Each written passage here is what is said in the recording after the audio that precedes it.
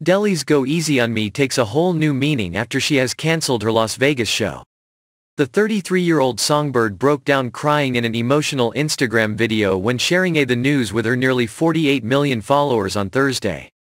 Adele is supposed to hit the stage for her Vegas residency debut tomorrow. Appearing exhausted with puffy eyes, Adele shamefully told the world in between tears, "I'm so sorry but my show ain't ready." Ensuring her fans that she and the crew have tried everything we can to pull it together in time and for it to be good enough for you, the Hello singer said nothing has worked. Blaming delivery delays and COVID-19 as part of the problem, Adele admitted, "It's been impossible to finish the show. I can't give you what I have right now." To sum it up, she said they have simply run out of time. The singer, who revealed she's been up for the past 30 hours, said she's completely gutted and embarrassed over the news. "I'm so upset and I'm really embarrassed," the 15-time Grammy winner stated.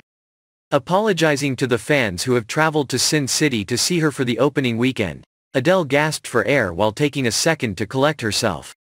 "I'm really sorry," Adele said again.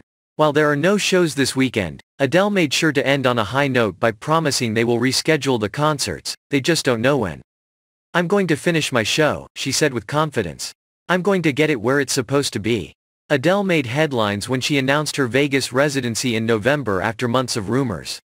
The shows are scheduled to go down at the Coliseum inside Caesars Palace Hotel. Tickets immediately sold out after they went on sale, despite the high markup.